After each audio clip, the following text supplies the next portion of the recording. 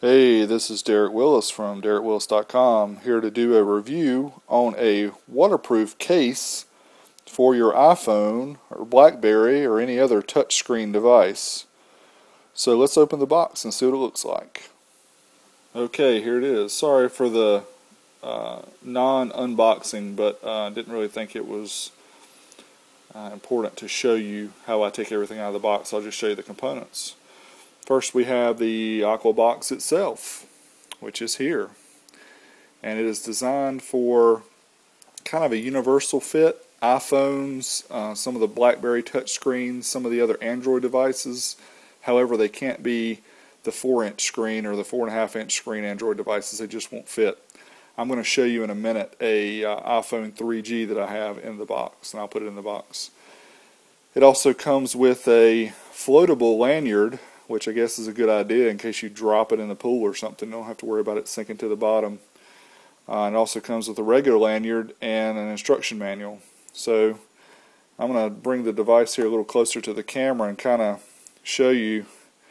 I don't know if it might be difficult for you to see, but the front of this is like a silicone material, and that's how it allows your touchscreen part to work. And on the back, it's just hard plastic, so your camera or phone, your video camera can just shoot through the back. I'm assuming a front-facing wouldn't work that well because it would be kind of blurry. So let me show you how the phone works. Okay, so here we have the case, and as you can see on the right side near the top, there's a little switch here that we can flip, and then you just turn it clockwise, and it pops open. And there you can see the silicone material, and it has a nice gasket that goes all the way around. Now, before I tested my iPhone 4, which is what I'm using to record this video, I tried my old 3G just to make sure that it didn't leak, because obviously if it ruined this phone, it would not be as big of a catastrophe if it did my 4. So pretty much you just put it in the case and close the top, and you want to turn it back counterclockwise and then flip the switch down, and there you go, it's in the case.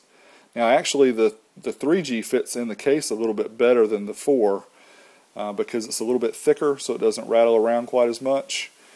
But I was recently at a swimming pool and took some underwater footage, and that's what I'm going to show you next, so enjoy it. Here it comes.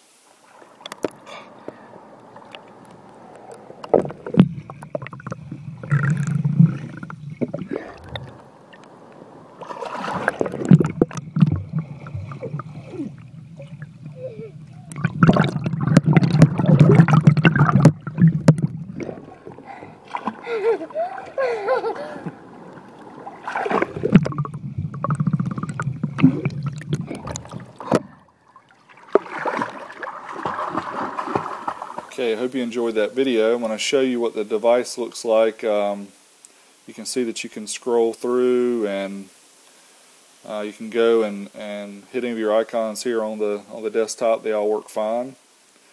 And the only thing I really noticed about it, which was a problem, was using this in bright sunlight. The iPhone screen is just not designed to be in bright sunlight, so it doesn't give you a very good indication of what you're taking a picture of or video, and that's the biggest hiccup. So I've got a list of pros and cons I will show you now, and you can make a decision whether this box is right for you, the Aqua Box.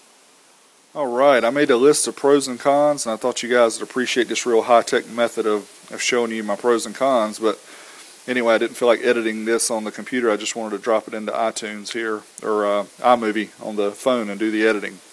So the first pro is that it actually works. I took it about 5 feet under in the swimming pool, and it made some sounds in the beginning that sounded like water was going inside, but it's just there was some water going around, I believe, the top edge of the phone or of the case, and no water got inside, so it actually does work. Multiple applications, according to the box here. Your iPhone, BlackBerry, or other touchscreen device, you just have to kind of check the measurements and make sure it'll actually fit.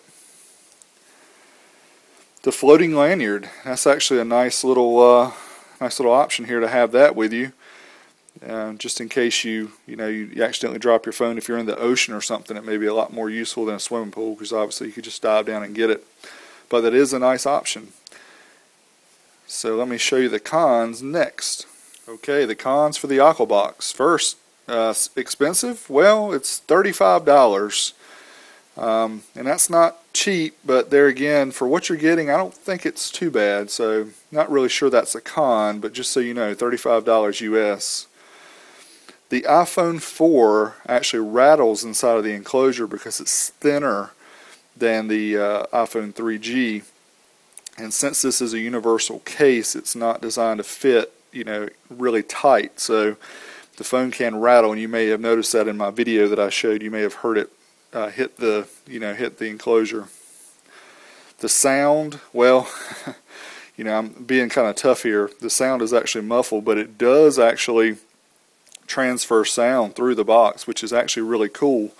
But the quality is kind of muffled, so that's being a little harsh, but I just wanted to let you know. The iPhone screen is difficult to see in bright sunlight. That's not really a fault of the box, but I attempted to go the cheap route, I guess, and turn my iPhone into an underwater camera so I wouldn't have to buy an underwater camera. But really, I think this box is best for people who want to take their phone or take their touchscreen device into an area where it may get wet, it may get sand on it. This device will protect it from that. So it's not really a replacement for an underwater camera or an underwater camcorder, but it does work.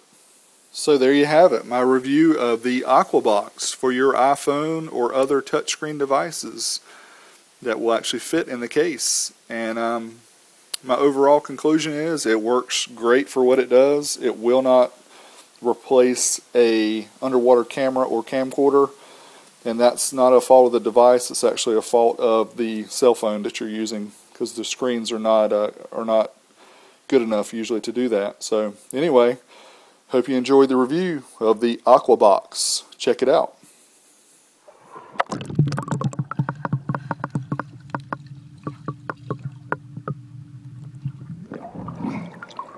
You got 'em.